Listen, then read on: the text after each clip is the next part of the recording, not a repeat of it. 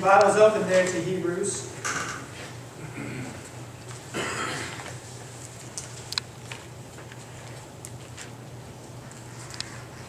She read Hebrews chapter 4.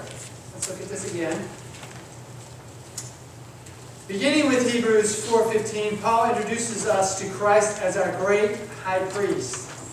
Now before that, in the book of Hebrews, he introduced us to Christ as our Savior. Now listen, because this is very important.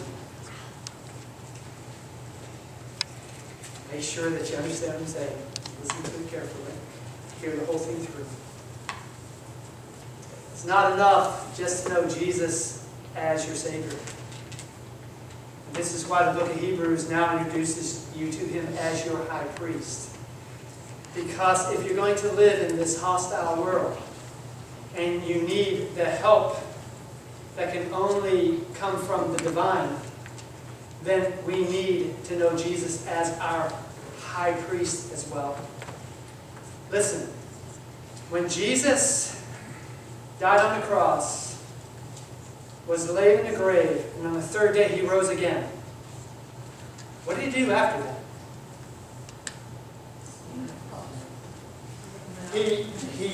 He was seen by His followers, is that right? And then the Bible tells us in the book of Acts that He stayed here with them for like another 40 days, right? But what did He do after that? Did He go home and take a vacation? Now listen, 33 and a half years, don't you think He would have deserved a vacation? Especially living here with us. What does the Bible say that He did? Said that He ascended and He sat down at the right hand of the Father. Right?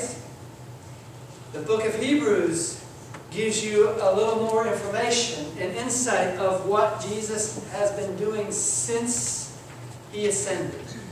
And the book of Hebrews shows Him in the beginning as your Savior and then introduces Him as your high priest. Why is it so important that we have a high priest in heaven? Any ideas? We need a lawyer. We need a lawyer. I like that, but I like the word mediator better. We need a mediator between sinful men and a holy God. And Jesus Christ is that mediator, right? He is our high priest. So you got to ask yourself, what's He actually doing in that role? And how does it affect you and I in our day-to-day lives? Because when the Sabbath is over and tomorrow comes, if God gives me breath, I have to go to work. The next day, I have to go to work. And so on and so forth until Friday night comes in here, right? And in my work, I have certain things that have to be done the same day, every week, week in, week out, and then there's extra stuff. Okay? So you have to try to figure all this out in your schedule. What does Christ's mediation in heaven as my high priest mean for me in my day-to-day life? Because all of us have responsibilities, is that right? All of us have things we got to do or responsibilities we got to take care of. How does Christ, in His work as our high priest, interact with our day-to-day lives? Any ideas? That's a tough question, isn't it? This is why in our Sabbath school class, I try to focus that Jesus has to be real to you, and your relationship with Him has to be just like your relationship with your husband, the relationship and the friendship between Rosa and I. It has to be real. It has to be tangible. Jesus as my high priest. Number one, I need to know what a high priest does. Why it was important for Him to be a high priest. So let's go back and let's look at these set of verses. Hebrews 4, verse 14 says, "Seeing then that we have a great high priest who has passed through the heavens, Jesus the Son of God, let us hold fast our," what's that next word? Confession. In Christ, what is our confession? As I told the kids, I was raised from a child to throughout my teenage years in the Catholic Church. Confession there was a whole different thing, right? What does this word here mean? Confession. That we are to hold fast our confession. It says profession. Okay, what version are you reading from? King James. Okay, so I've got the New King James. So it says profession. You got the New King James as well? What does yours say? Confession? You want to make sure I'm reading it right. But listen, so profession or confession. What does that have to do with your relationship with Christ? And why are you to hold fast to it? Okay?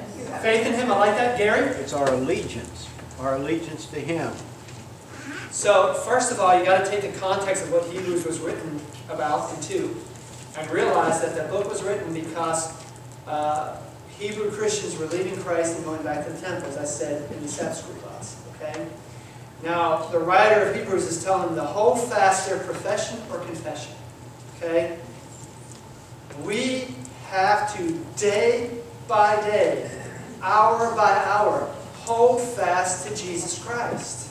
And we cannot allow anything else to come into our hearts to take the place that only He is due. Amen?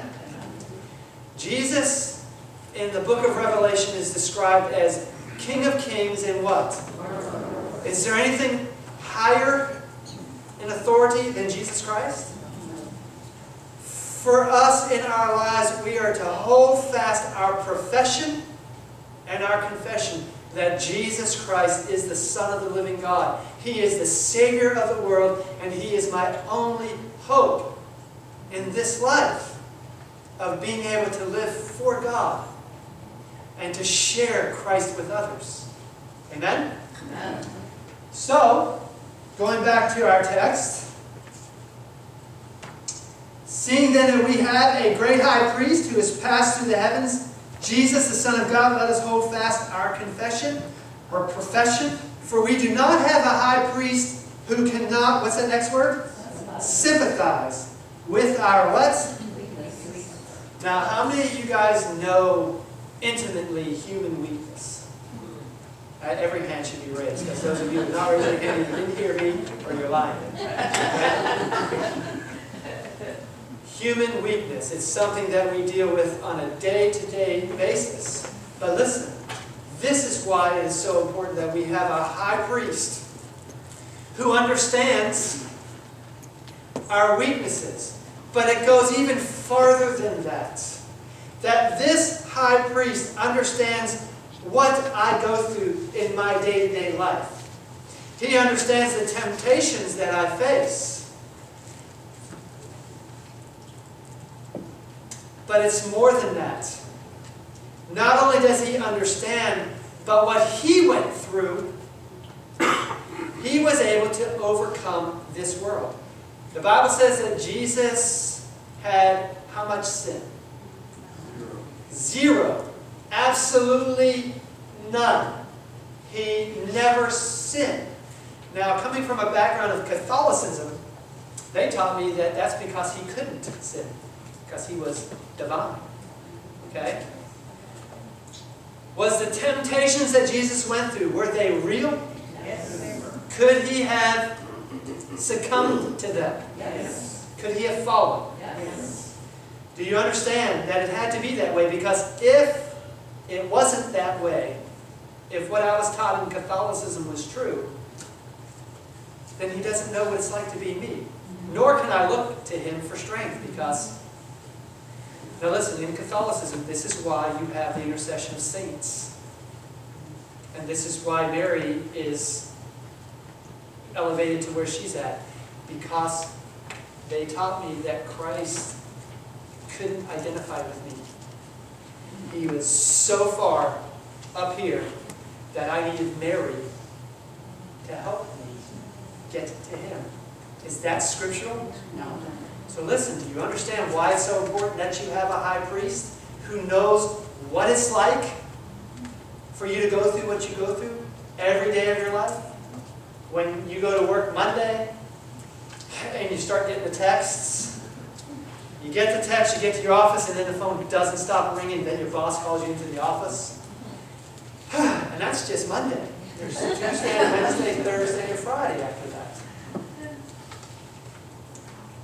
What Jesus is doing there will give you the strength to deal with all of that and to deal with it in the meekness of Christ and in the power of Christ. Amen? Amen.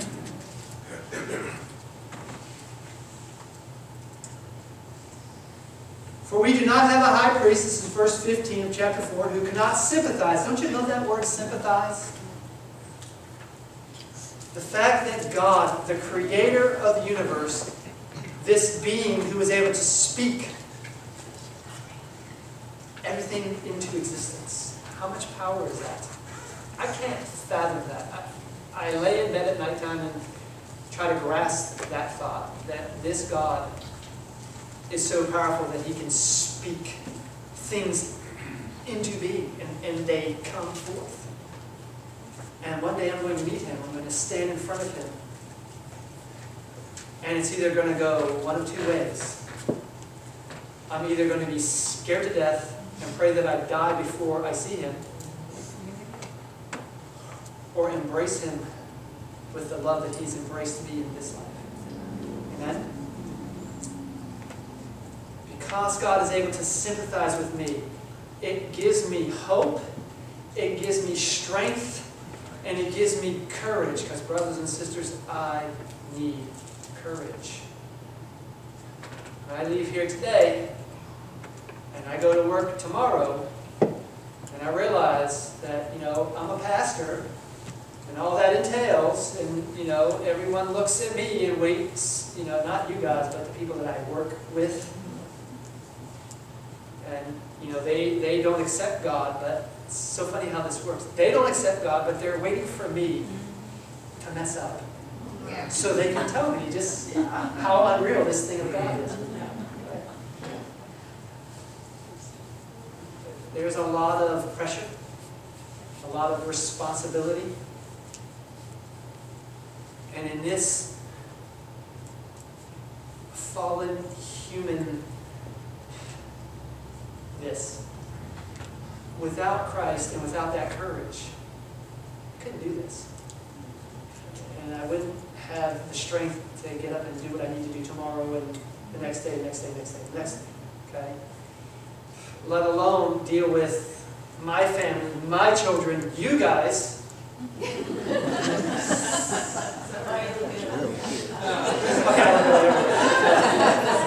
but you understand that, again, when the Bible says that we are family, I believe that. But I also know that you guys have a place in my heart that my own family don't have, because you don't see them here, right?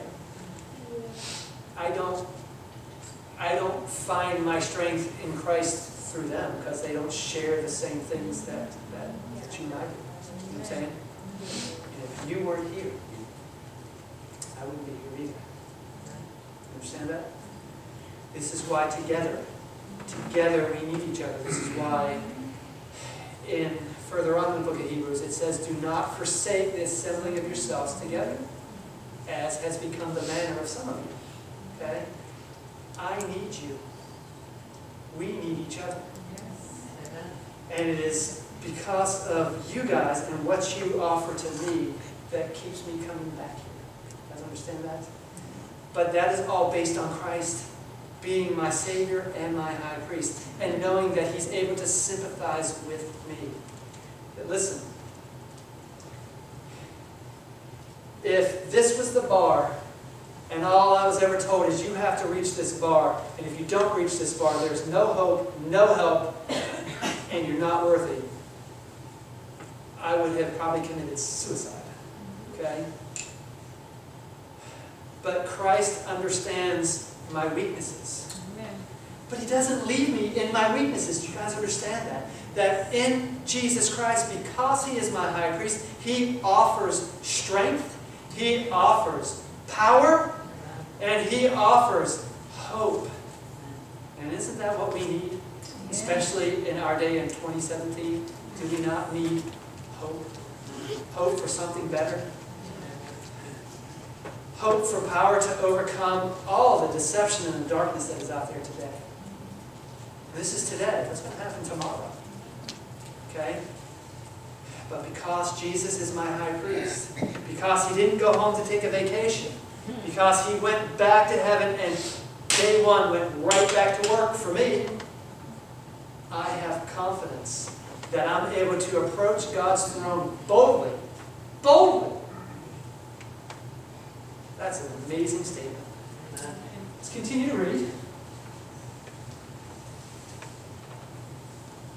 For we do not have a high priest who cannot sympathize with our weaknesses, but was in all points, what's the next word? Tempted as we are. I love that, but I love the next part of this verse even more. Listen. He was tempted in all points like I am. Why? Because he took on the same human nature that I have.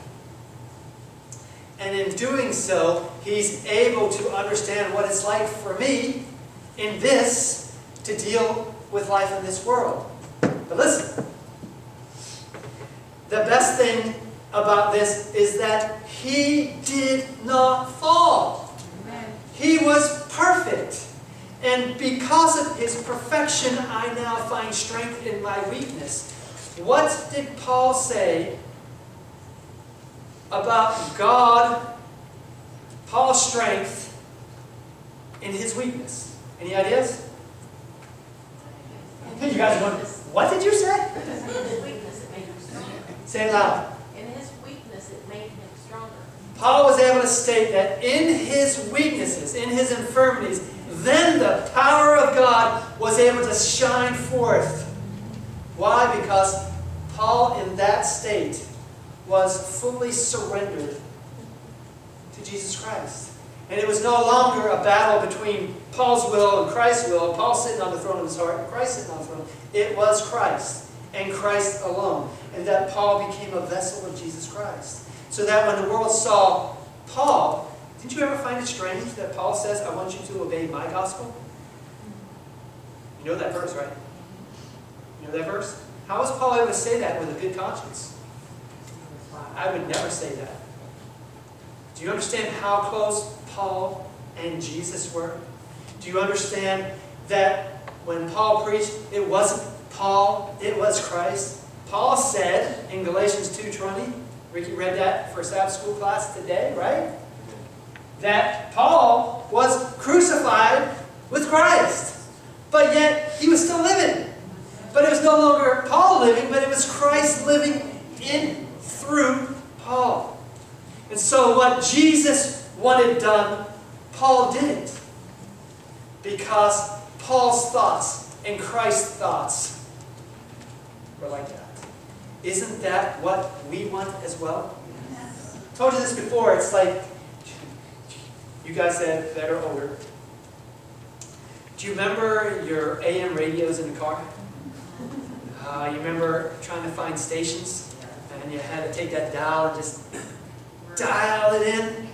And it had to be just right, or else, man, you get all kind of interference and stuff. That's the same way it is with your connection with God. God, through Christ, Christ is able to dial us in to where the frequencies of our lives are on God's radio station. And that the message that comes through us is not us, but it's Jesus Christ. But what this world does is try to take that dial and move it to the left, move it to the right, so that you start getting that interference and that static. Okay? But Christ as your high priest is always there to dial you back in. So that as you continue to grow and mature in Jesus Christ, then it becomes your thoughts, His thoughts, now one. That's what the world is waiting to see. And for Jesus Christ to come back, that will be the condition of His people when He comes. Amen? Amen.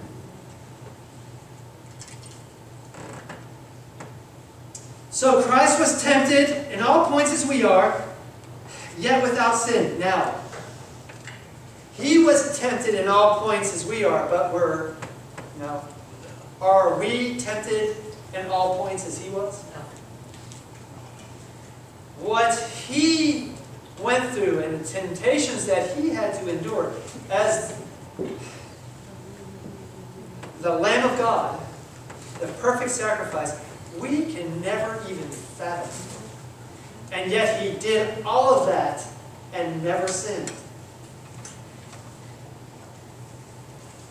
I always thought it strange that Jesus had to wake up early in the morning, a long time before the sun rose, to pray.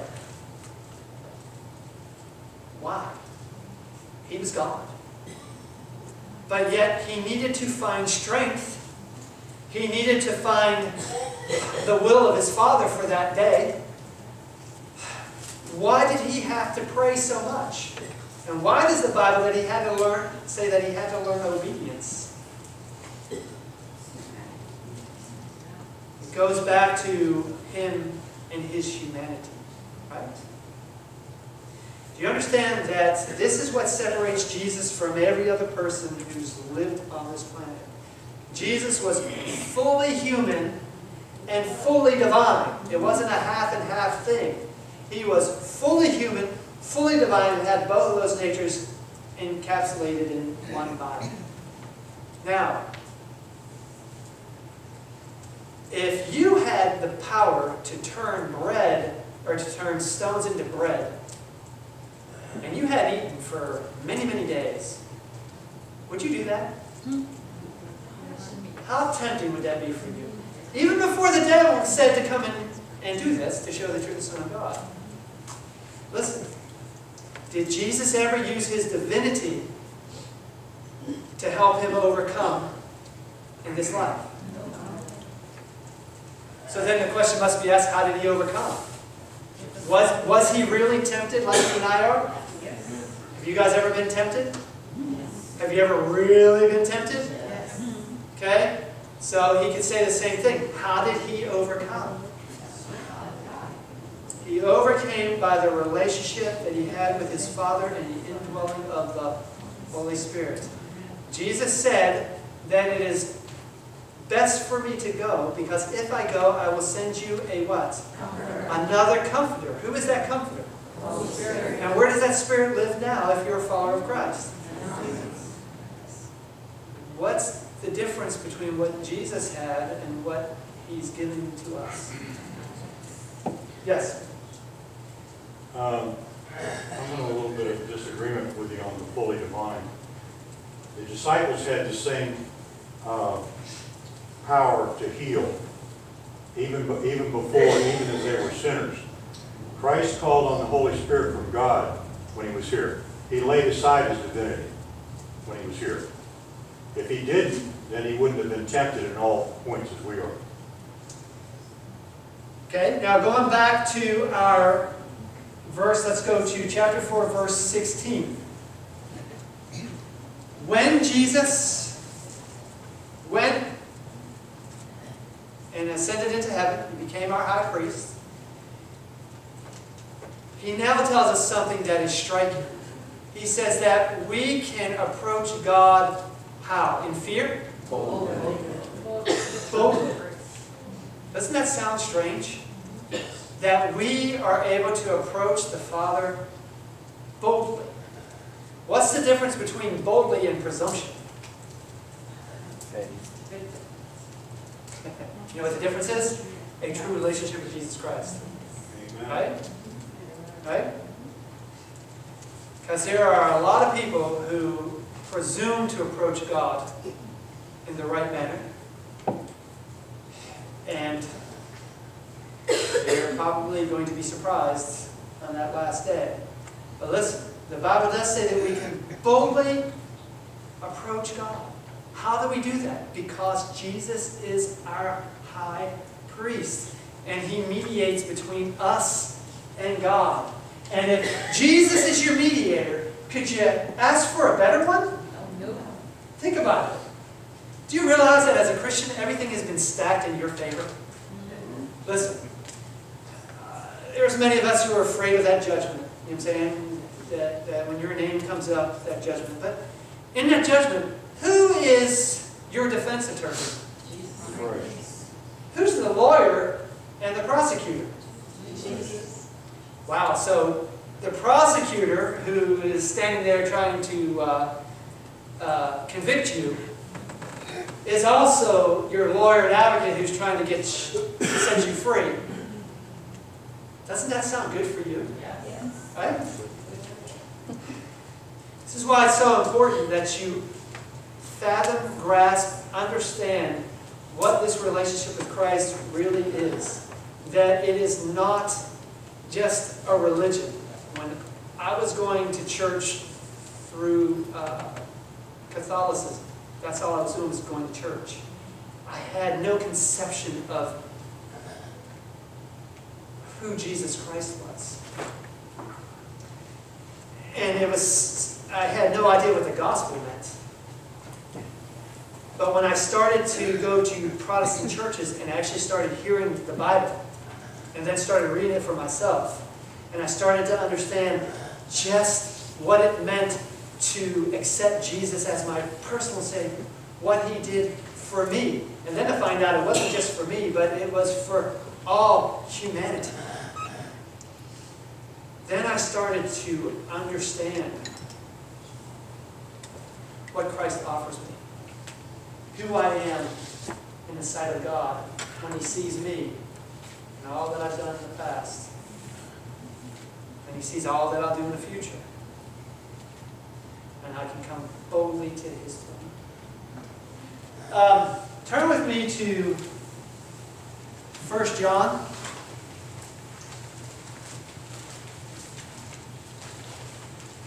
1 John chapter 2. Now we're going to read this verse with the thought of Christ being our high priest, that He was tempted in all manner that we were, but yet He was without sin. 1 John chapter 2 verse 1. How does John put this? He goes, my what? Don't you love that? My little children, these things I write to you so that you may not what? Never forget that. What is he saying here? I'm writing these things to you so that you may not sin. Right? That's the goal. And it's an attainable and achievable goal in Jesus Christ. But it's only in Christ. But what I know from my experience is that that's what I want. That's where I want to be. But there are days when that's not what the reality is, right? Am I by myself, or is there anybody here that can amen that? Amen. So John gives you hope and assurance because your judge is also your advocate. But never forget that first part, because in Christ we have all the power and all the strength that we can ever need to live a life that is pleasing to Him. Never forget that. So as we go on, we read, my little children, these things I write to you so that you may not sin. And if anyone sins, we have an, what's that word? Advocate with the Father, Jesus Christ, the righteous.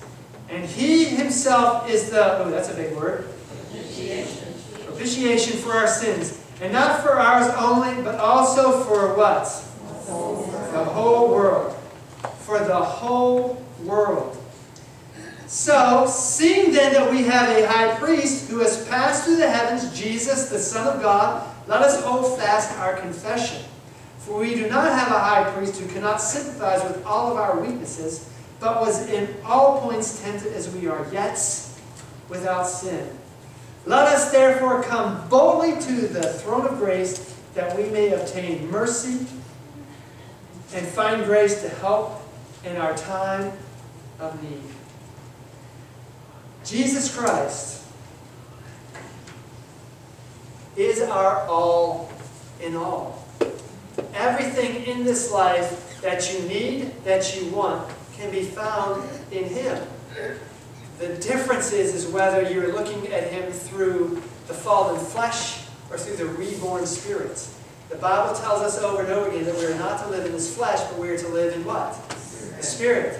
Jesus said to Nicodemus, you must be born again. Okay?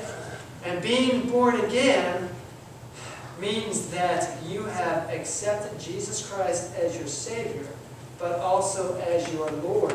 And that is no longer you who make the decisions for your life, but it is Him.